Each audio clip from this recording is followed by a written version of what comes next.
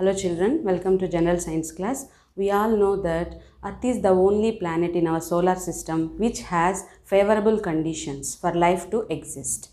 Okay, so why I am saying about Earth and life? Because today I am going to give some explanation and introduction about your new chapter, that is Getting to Know Plants. Okay, what is your new chapter name? Getting to Know Plants. So we all know that Earth is the only planet which has conditions. What are favorable conditions? The oxygen, the presence of oxygen, water is the major reason, and also we must recognize that life would not have been possible without oxygen emitted by plants. Okay, so without oxygen, without water and without plants we can't survive, and earth cannot take a shape. That's why including water, oxygen, plants also very necessary. So plants are the major source of food as well as source of oxygen also. Okay, so just observe in your surroundings. You can observe variety of plants. For example, in your school grounds, okay, on the way to go to school, around your near to your home, so many kinds of plants you can observe, and all the plants are looking like same? No, they have different leaves. Some have big leaves, some have very teeny leaves, and some are green color leaves, and some are reddish ones, and some have big flowers which are very attractive, and some are very teeny small, and some are none. Means variety kinds of plants you can observe in your surroundings. Okay, so we get to know first what are the parts of the plant. Okay, so why we have to know about the parts of plant? Because these information will help to understand the differences between plants of different kinds. For example, here you can observe this diagram. This is the plant, one plant. So we can easily recognize, and you already learned in previous classes, what are the basic parts of a plant. So here this is the root. Mainly the plant consists of root, stem, leaf, branches, fruit and flower. Okay, so if you observe here, so this is the root. This is the one of the plant part which is called root. Root will absorb minerals and water, and it will provide strength to plant, and it will transfer those minerals which are necessary to growth of the plant. Same like here the stem. So stem here gives support to all the plant body, and from that stem you can observe so many branches. That branches you can see leaves will arise. So here fruits, flowers, birds, and after fruits will ripe out, and it will give seeds. Then we will get a new plant from those ripe fruits. Okay, so these are the main parts of a plant. What are the parts of a plant? Root, stem, leaf, branches, fruit and flower. Okay, so stem will passes all minerals and all the water to each and every part of the plant body. So here the leaf contains a very important pigment which is we call chlorophyll. With the help of chlorophyll, the plant can make their own food themselves in the presence of sunlight. So leaf is very necessary and very important part of a plant. And the flowers are very attractive, and we know we love rose flowers, marigold, chrysanthemum. So these all flowers will attract bees. Bees can secrete sweet liquid nectar, which is called nectar, from flowers. Then during the pollination it will ripe, and we will get fruits. From fruits, when it will dry, we will get seeds. From those seeds we will get new plant. Okay, so this is about plants. So why I am explaining about plant and plant parts means, here the plant parts are same to each and every plant, but the height of the plant, the type of the stem and the branches which appear will be variable, will be different to each and every plant.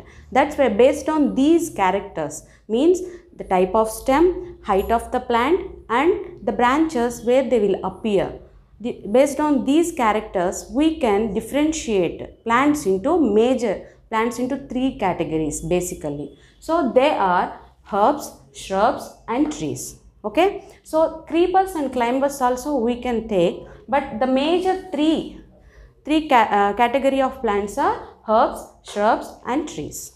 Okay. So here what do you mean by herbs? Herbs means plants with green and tender stem. So plants with green color, okay, green color stem and green color plants, and tender. Tender means very delicate. Tender means very delicate. So which plants are green color and very small and they are tender, we call those plants are herbs. Okay, for example, tomato. Tomato plant is a herb. Because if you observe tomato plant here, so tomato plant, the stem is very tender and very small, okay, and may not have branches. That's why tomato is considered as a herb. Next one is shrubs. Stems are hard and not very thick. Stems are hard but not very thick. Such plants we called as shrubs. And in these shrubs we can observe the branches will appear at the base of the stem. The branches appear at the base of the stem. Such type of plants we called as shrubs. For example, lemon, jasmine, these we called as shrubs. Next, plants are very hard, thick and tall. Means height wise the plants are very tall and the stem type of the stem is very hard and thick. Such a plants we called as trees, and also here the branches will appear higher up on the stem. Okay, such plants we called as trees. We can take as an example neem tree, banyan trees and mango trees. So these are the main main kinds of plants: herbs, shrubs and trees. So here I given one table. We will do one activity. Then you come to know what is how we are why we are saying tomato is a herb, lemon is a shrub and mango is a herb. Okay. So first tomato. So already I explained herbs are very small and the stem is very tender and which are green color, may not have branches. So here some of the points I given, we will observe here. Tomato height wise very small, right? So we will write here small, very small. Then what is the type of stem? Green color, yes, green color. Tender, yes, very delicate. Thick, no. Hard, no. So then how the branch will appear? At the base of stem or higher up on the stem? Yes, at the base of the stem. That's why at the base of the stem you can, branches here may not appear. Okay. So that's why here cross. Then here you can observe tomato is very small plant having green color and tender stem. That's why tomato is a herb.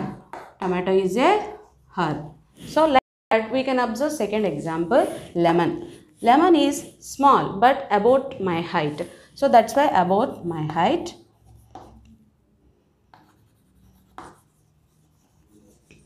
And stem is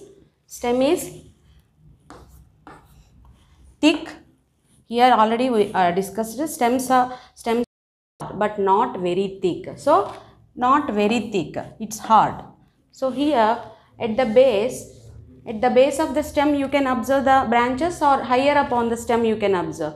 Yes, at the base of the stem only you can observe the branches in lemon plant. That's why here I given tick mark. Then the lemon plant is about my height and having hard stem, not very thick. That's why it is a shrub, and you can observe the branches will appear at the base of the stem. So this is a shrub.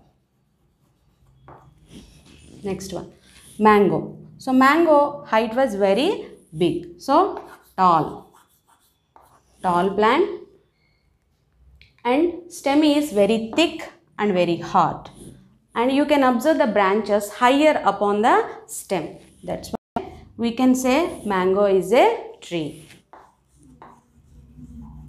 Like that you can take some plants, some of plants, and you can make one chart which plant we can say as a herb, which plant is shrub, and which are we can say as trees, like that. Okay, so here one more time I will say, plants with green and tender stem we call herbs. Stems are hard but not very thick, we call shrubs.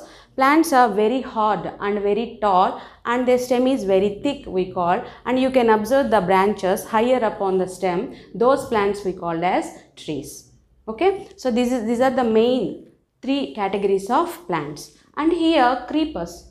Creepers, the stem of the plant is very weak and don't have strength to take any support, so that's why they will on the ground. Such plants we call as creepers. For example, watermelon plants. Next, climbers. That time when you given any support, those plants will take support and will straight up. Those plants we can say as climbers. For example, under the climbers we can give some examples like grapevines, etc., etc. Thank you.